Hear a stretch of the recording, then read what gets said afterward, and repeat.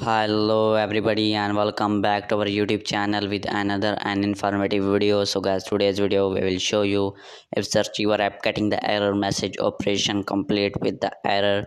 So guys, don't worry, we have got a solution for you to fix this common ZArchiver app issues. First of all, try different comparison formats. Switch to a different comparison format like zip or AIR, then check file system permissions. Ensure ZArchiver has necessary permission to access the file system. For this method, type on long press on ZArchiver app, type on app information, type on permissions, and make sure you have allow all permission to necessary permissions. After allowing, then you need to clear cache and data of ZArchiver app.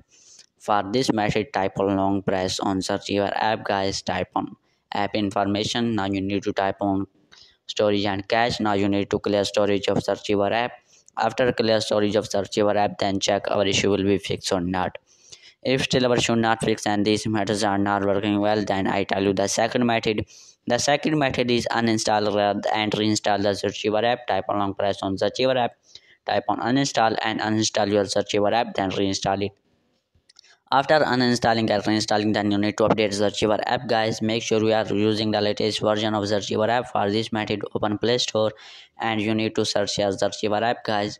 After searching this, open ZArchiver app and you need to update your ZArchiver app to latest version if you have any kind of update. After updating ZArchiver app, then you need to check conflict with other apps. Maybe recently uses apps interfering with ZArchiver app, so you need to close them. After closing them, then check our issue will be fixed or not. If still our issue not fixed and these matters are not working well, so what you need to do to fix this common ZArchiver app issue, you need to check device storage space. Ensure your device have enough storage space to extract the file. Open file manager. Now type on all files and make sure you have enough storage space on your Android device. If you have 128 GB memory and your memory is full 128 GB, so you need to delete some media albums from your Android device. After deleting some media albums, then your issue will be fixed as early as soon.